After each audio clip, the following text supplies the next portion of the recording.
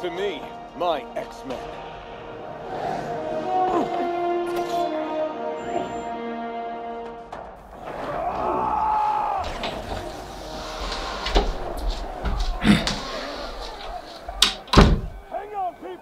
What are you doing watching cartoons at your age? Oh, Grandad, not this again. Yes, again, you should be out there looking for a job. What are you rolling your eyes for? This is coming from the same person who made me watch Lord of the Rings over 100 times. Well, that's different. It's mature, it's complex, it handles deep themes and messages. So does this. Look, just give the first episode a watch. It's only half an hour long. Well, it does sort of seem interesting, but just the one. X-Men 97 is a masterpiece.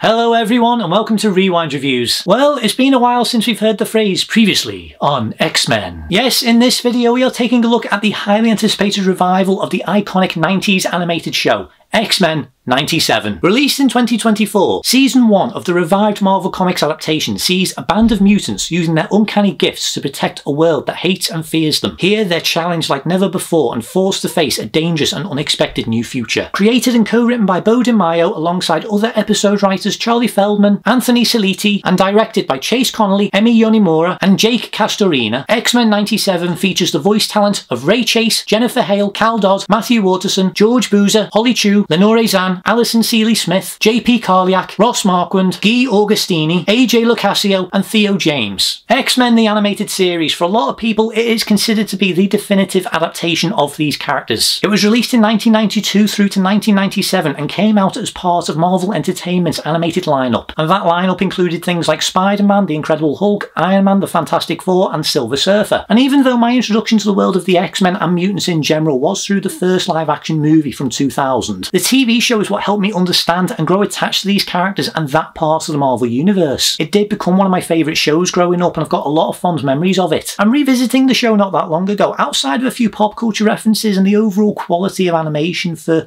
a few of the seasons.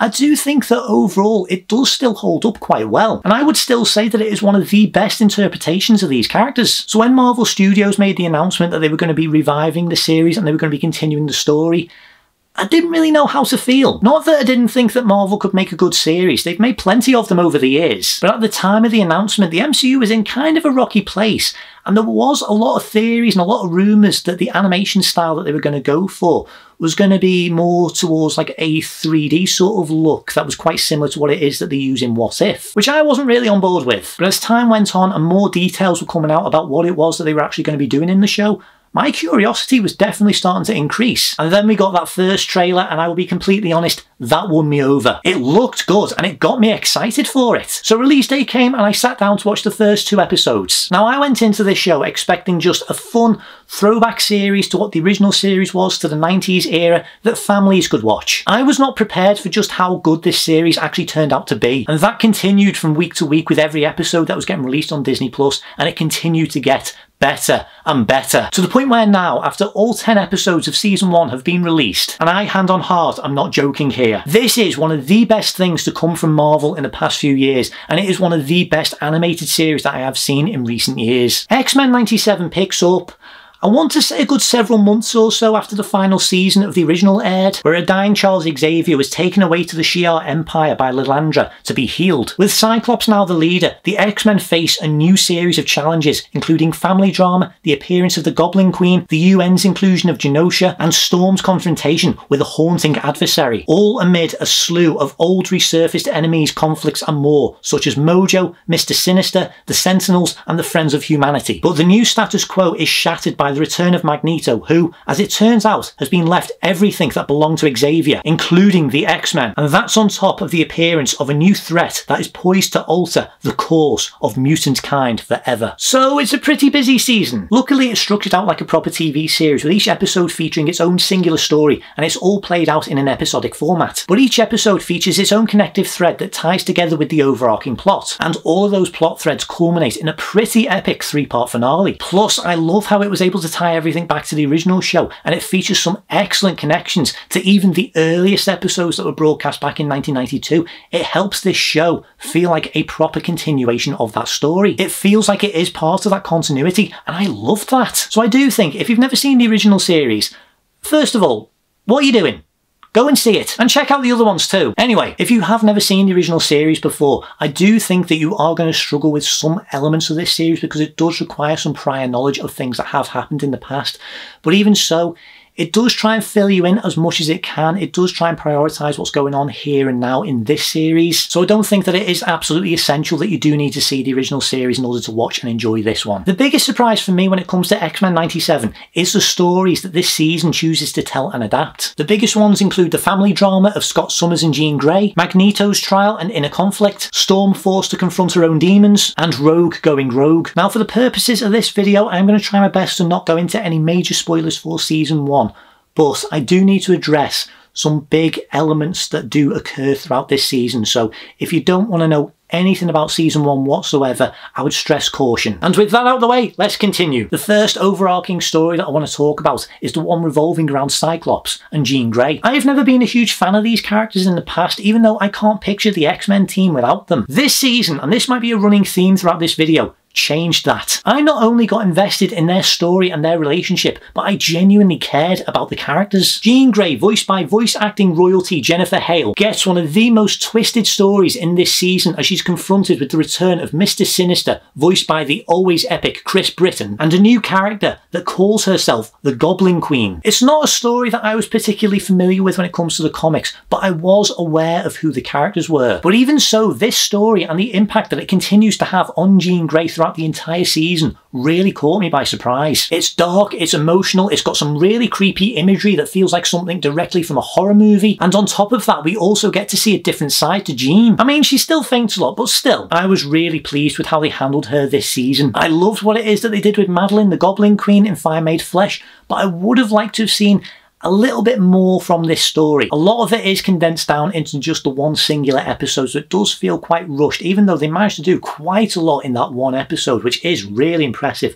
I do think that we could have seen maybe just a little bit more. Maybe they'll do a little bit more with it in the future, maybe not. Who knows? We'll just have to wait and see. But for now, I really did like it. And kudos for telling a story about Jean Grey that doesn't revolve around the Phoenix. I appreciate that. And as for Cyclops, within a minute of his appearance within this show, he became awesome. I finally understand why it is that the comic book fans absolutely love this character and why it is that they don't like the adaptations that have appeared in the live action films. He's grown and developed away from being just a designated Boy Scout, and he's become a very good tactician and leader, while also now in this season becoming a father. Yes, they actually pay off the Cable plot from the original series in this season, and they actually have him acknowledge his parentage. I genuinely love the direction they go with Cyclops, his characterization, the dilemmas he's faced with, the way he fights, the way he's grown, and combined with a stellar performance from Ray Chase, this is the best iteration of Cyclops I have ever seen, and I can't wait to see what they do with him next. Now, the Magneto storyline. I was very curious to see how it was that Magneto was going to factor into the overall plot of this series,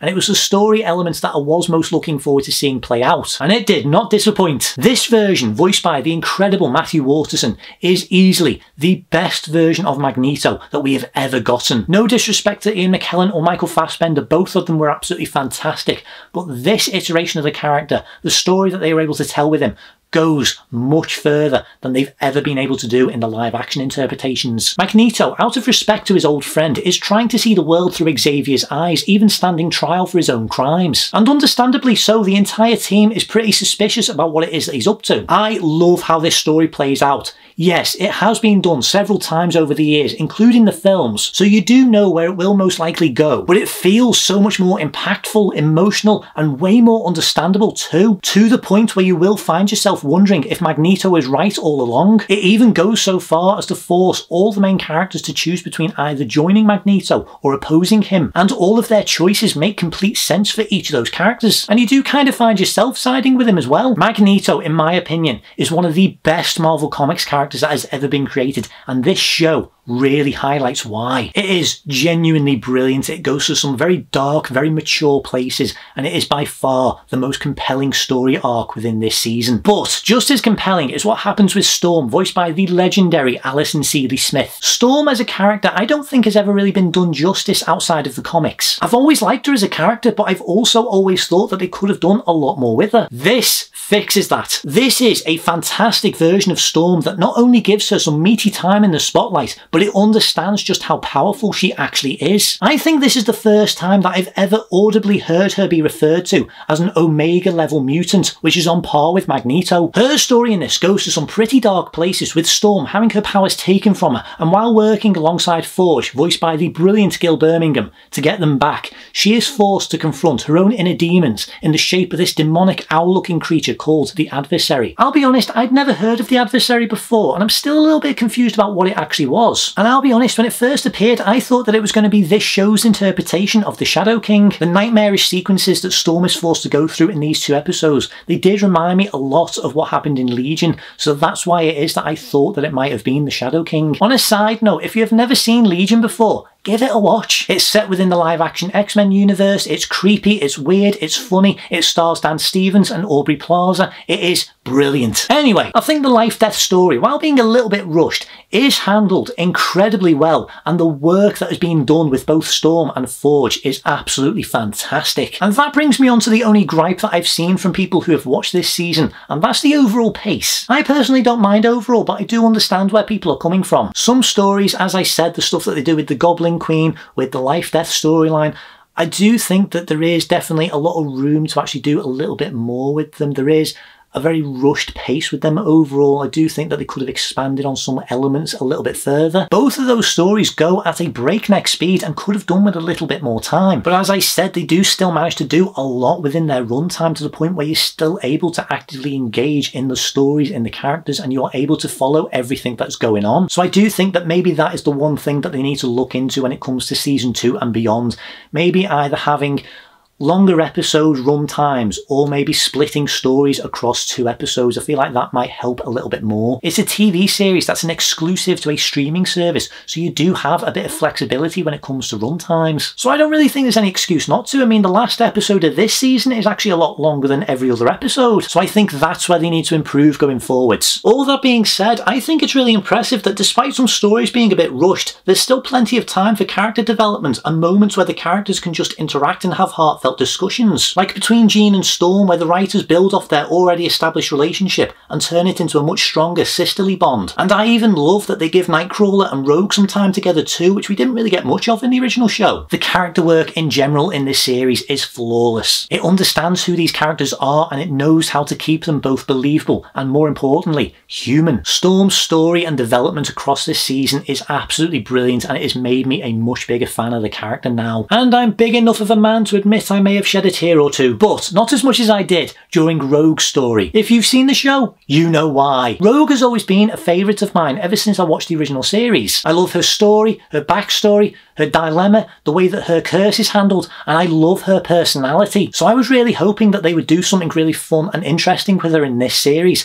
And I really was not expecting where it was that they actually do go with her. Her story, which twists together with Magneto, Gambit and Nightcrawler, is one of the most powerful parts of this season. I was a bit confused about what they initially start with, as we see the history that Rogue has with Magneto, which really caught me off guard. But then seeing her conflicted feelings between Magneto and Gambit getting explored, and how that builds, and then when tragedy strikes the mutant population and Rogue is caught up in the middle of it all, what they do with her from that point on is one of the most compelling and heartbreaking things in this entire show. And I've got to admit, it made me really frustrated with what it was that the films did with her. But let's not get into that. This is the best version of Rogue by a mile. The voice performance by Lenore Zan is phenomenal, arguably the best performance out of this entire series. She absolutely knocks it out of the park. I love the direction they go with her. I love how they dig into her curse of not being able to touch anyone, even though they have access to mutant inhibitor collars which would fix that in an instant. I had to mention it. You could even get Forge to turn it into a bracelet bracelet or a ring or something a little bit more compact. Anyway, I really love how she lives up to her name, and I love that they let her off a leash and she just demolishes anything in her way. Seeing her just laying into a character called Bastion, voiced by Theo James,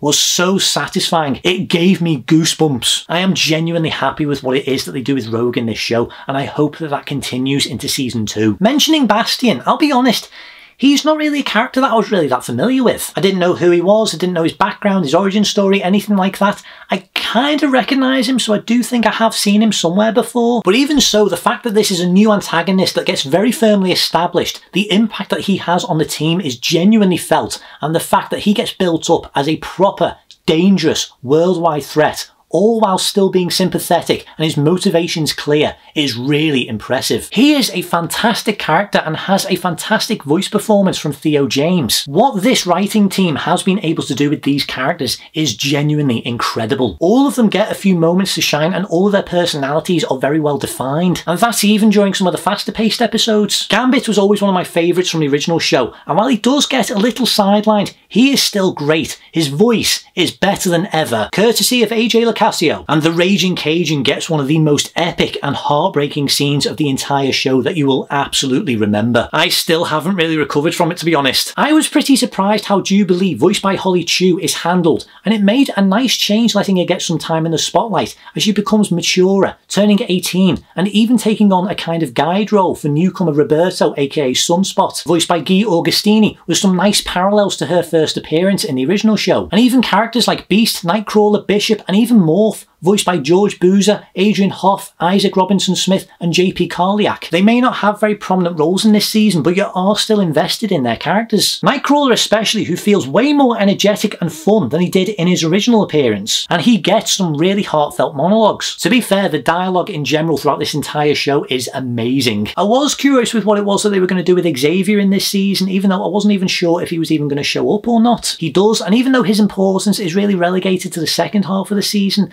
I do really like what it is that they do with him. It's different to what we normally see from Charles Xavier, as this does highlight his flaws much more. But I like how the foundations of him and his relationship with his former students, Lilandra and Magneto, are dove into much further. His voice, provided by Ross Marquand, I'll admit, took some getting used to. I feel like this is probably the most noticeably different voice from the original, but even so, I think Ross manages to do a fantastic job of blurring together his impression of the original voice actor Cedric Smith and adding his own spin on it. I think it works overall, and I think that Ross was a brilliant choice to take over. Now, have you noticed that I haven't really mentioned Wolverine yet? Yeah, Wolverine takes a little bit of a back seat throughout this season, despite featuring quite prominently in both the marketing and the merchandise. And you know what? And speaking as a Wolverine fan, I don't mind that. It's awesome seeing him again, and great hearing Cal Dodd's growling voice again, and he does get some pretty cool sequences where he actually does get to properly use his claws. But Wolverine not getting that much focus is a really great decision, because for years it's always kind of felt like he was always the central character whenever it was that we got an X-Men story, which I do understand because he is arguably the most recognisable and popular mutant. But having him taking a backseat in this series allows for the other characters to get a lot more focus and attention, and I love that. It makes this feel more like a team and highlights their dynamic rather than prioritising any singular story or character. Apparently when Beau DeMaio, the showrunner, was actually pitching this show to Marvel Studios, one of the first things that he actually did say about it was that he wanted to prioritise the X-Men team rather than just a character like Wolverine. And I do understand that there are going to be a lot of Wolverine fans that are going to be quite disappointed in this. I've seen some people being quite frustrated with it online. But let's not forget that this year, Wolverine is going to be getting his own movie with Hugh Jackman back in the lead alongside Ryan Reynolds' Deadpool, and he's even going to be wearing his yellow suit. Why be disappointed with the lack of Wolverine within the series when that is what we are going to be getting this year? It was the right decision, and I am happy that they made it. This really does feel like the X-Men. It understands who each of these characters are, and it knows what it is that each of these characters can bring to the table. It treats the X-Men like both a team and a found family at the same time, and it balances out the dynamic between each of these characters really well and very believably. The main themes and the core of this team and these stories are maintained and carried over from the original series and the comics, and they are woven into this story in a very natural way. But because this show is aimed at a slightly older audience, they're able to treat the themes of acceptance, otherness, racism, homophobia, bigotry and isolation even more maturely and deeper than the original show ever could. And given how the world is now, it means that the writers do add a slightly more modern viewpoint on these stories whilst also keeping it very firmly in the 90s. It's a really hard balancing act to do that, but they've absolutely nailed it. And yet it still manages to be a lively, fun, colourful, action-packed comic book adaptation. This is the purest form of the X-Men to date, and this is by far the best adaptation of these characters. And that absolutely goes for both the designs and the costumes for each of the characters. It goes without saying that the overall look and costumes for the returning characters are absolutely perfect. The colours really pop on screen, they help differentiate the characters well, and I actually quite like the updates as well. These are pretty much the exact same looks that the characters had in the original show, but there are some differences here and there, especially hairstyles. I'll be honest, I've never really been a big fan of the mohawk look that Storm has in the comic books, but I've got to be honest, actually seeing it within this show, actually seeing it within motion with the different costumes actually does have within this series, I actually thought it did look kind of cool overall, and it really did grow on me. But I really like a lot of the new looks and a lot of the new character designs as well. I kind of knew that the team were going to be getting new suits by the end of the series, but I'll be completely honest, based on the stories that they were telling within this series, I did think that the costumes were going to be adaptations of the costumes that appeared in the Grant Morrison run. Nope, they get to don their original suits, including Jean Grey sporting her Marvel Girl suit. Wolverine gets his brown and orange tights, Jubilee gets a cooler and updated yellow and black look, and Storm gets her classic black and gold suit. They all look absolutely incredible, and I love the decision to give them all new costumes. I was a little bit conflicted about Magneto's new look, the sleeveless one that he's got with the gigantic M on his chest. I know it is a look that does exist within the comics, but I've never really been a big fan of it, to be honest. I'm still a little bit split on it, to be honest, but I love that during the Tolerance is Extinction 3-part finale that he does get to don his classic red and purple armour. That made me happy. Even the villains, the minor characters, a lot of the new characters like Bastion, like Sunspot, like the Goblin Queen, the mutants that do feature throughout this series, the cameos that appear, they all look absolutely fantastic, and I love seeing a lot of these classic looks again. Especially one of the cameos, which I won't spoil for you, but all I'll say is, if you are somebody who watches this channel, if you're somebody who knows me, then you probably are aware how much that appearance meant to me. That was special. I was kind of worried about how it was that they were going to handle the cameos that do appear within this series, but honestly, I needn't have feared. The characters that do appear, they are used very well, they aid within certain stories, their appearances make sense, and they help establish everything else that's going on within the world at this point in time. I love what it is that they have done with the designs overall for the characters, for the vehicles, for the backgrounds, for the sets. I love how they have stuck with the original designs and they haven't just kind of MCU-ified everything. I know Kevin Feige at one point did consider actually making this show a part of the MCU, but I'm so glad that he didn't. It works so much better as its own thing, and I'm so happy with that decision. And I do appreciate the little dig that they throw into this, aimed at the leather costumes that the characters wore in the films. You actually go outside in these things? What would you prefer?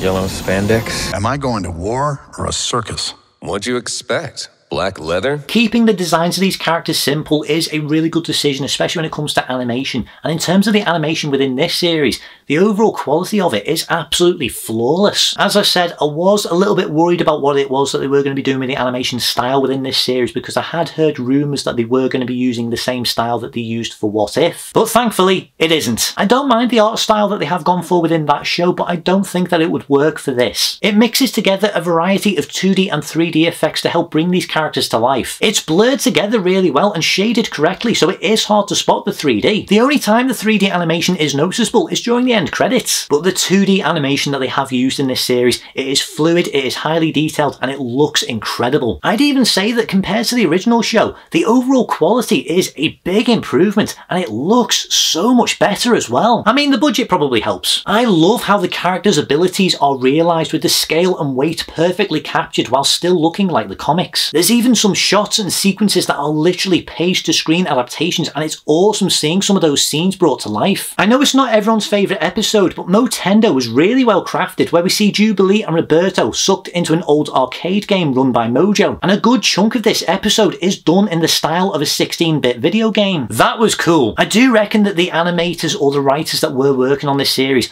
are fans of those games, and especially the Marvel vs. Capcom ones, because there are sequences during some of the big fights and some of the bigger action sequences where some of the characters, some of the poses and some of the actual moves that they make are directly from those games. And it's not just video games that have an influence on this series, other movies and TV shows as well. Like, there is actually a sequence in this series that is very clearly, and they have openly said, was inspired by the first flight sequence in Man of Steel. And that was a really great scene as well. And I love that the art style and animation that they have gone for within this series is flexible enough that the writers and the animators are able to explore different tones and genres whilst having it still very firmly being set within the 90s. And because of how fluid the animation is in this series, it makes the action sequences so much more entertaining, and they are absolutely spectacular. There's some amazing fights and set pieces in this, and because the show is allowed to be darker and more grown up, the violence also gets ramped up a little bit too. It doesn't go too far though. It is,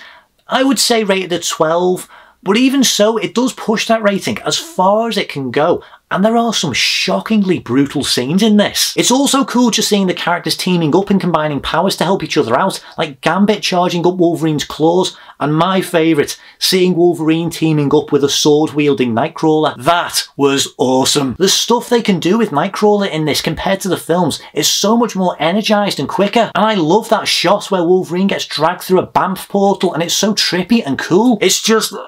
I genuinely just can't get over just how good this series turned out. It gives you everything you could want and more, and it still finds ways of surprising and shocking you. I absolutely loved it. And finally, I can't do this review without mentioning the soundtrack from the Newton brothers. They really stepped up to the plate here and provided a suitably epic soundtrack that mixes together old and new themes. It sounds incredible, and it helps service everything that is going on screen, including several new character themes. The best one, in my opinion, is the theme that they've created for Storm, which sounds amazing. And of course, that iconic theme music that they use in the opening titles, which the Newton brothers have kind of remixed a little bit and tweaked here and there, but it is still pretty much the exact same theme. It is absolutely fantastic, and it is still one of the greatest superhero animated TV show themes ever made. It's woven into the overall soundtrack throughout this series, and I like how it is utilised overall. It instantly sets the mood, and it gets you pumped up for what's going to happen. Also, I think they've done an excellent job of recreating the opening title sequence, which is almost a shot-for-shot recreation with a few new clips added in too. And I also think that it's a really nice touch that in each episode, the opening title sequence actually changes a little bit here and there, and there's a few clips that may hint at what's going to factor into the episode that it is featured in.